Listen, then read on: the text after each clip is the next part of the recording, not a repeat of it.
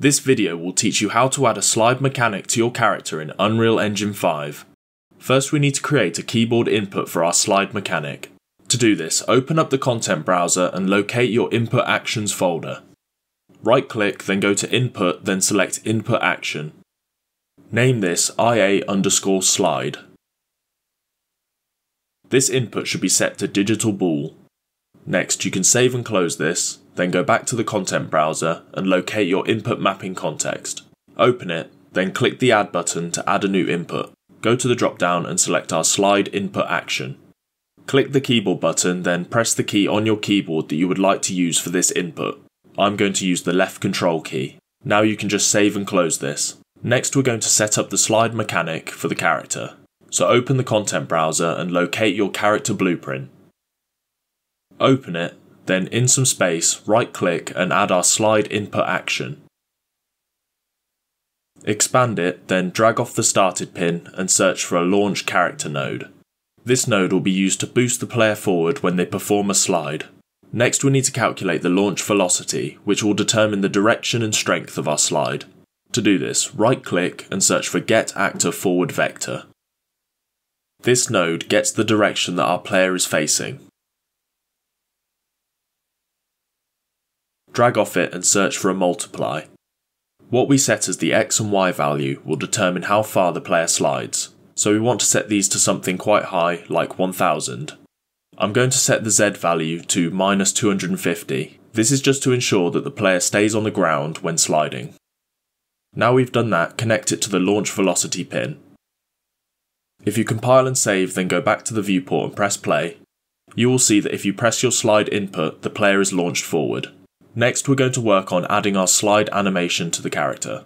So go to the content browser and locate your slide animation. As you can see, my slide animation actually moves the character's position away from the root. For this system to work, we need the character in this animation to be fixed in place. So if your animation also looks like this, follow these steps to fix it. Go over to the asset details and search for root.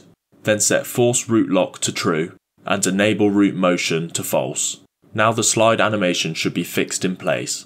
Now you can just save and close this. Next we need to turn this animation into an animation montage. So open the content browser, right click on your slide animation, go to create, then create anim montage. Name this AM_slide. For now we don't need to do anything with this, so we can just save it, then go back to the player character. We need to make it so that this animation montage plays when the player slides. To do this, drag in the character mesh, then drag off it again and search for play montage. Connect this to the started pin. Then also connect it to the launch character node. Go to the drop down and select our slide animation montage. Now if you compile and save, then go back to the viewport and press play, the player will now perform the animation when you slide. We do have an issue where if you spam the slide input, the player will continuously slide forward, which we don't want. We want to make it so that the player can only slide again once the previous slide has been completed. To do this, go back to the player character and add a new variable. Call this isSliding. Drag it into the graph, then click Set. Then set it to true. Connect it between the play montage and the launch character nodes. Next we want to make some space, then drag in the variable again and set it. Leave this as false, then connect it to the onCompleted pin. So now when the animation starts, the isSliding variable is set to true, then when it ends, it is set to false. Next, make some space before the play montage, then drag in the isSliding variable and get it. Drag off it and search for a branch. Connect it to the started pin, then connect the false pin to the play montage. This makes it so the player can only slide if they're not already sliding. If you compile and save, then go back to the viewport and press play, you will see that you can no longer spam slide.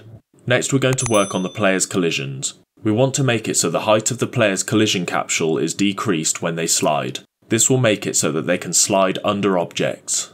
So let's go back to the player character. To make it easier, we're going to make it so that we can see the player's collision capsule. So select the capsule component, then go over to the details panel and search for hidden. Then disable hidden in game. Most other tutorials will use a set capsule half height node to manage the size of the collision capsule. The issue with this is the collision capsule scales up or down from its center point. This means that part of the character's mesh will be pushed into the ground. You can get around this by adjusting the position of the character mesh. However, this can be quite difficult and also look glitchy.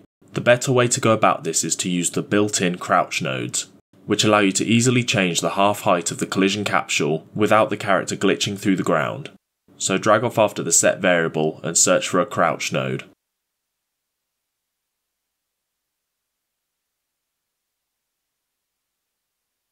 Then at the end of our slide animation we want to drag off here and search for an uncrouch node. This will return our capsule half height back to normal. To adjust how tall the collision capsule is when sliding, click on the character movement, then in the details panel search for crouch.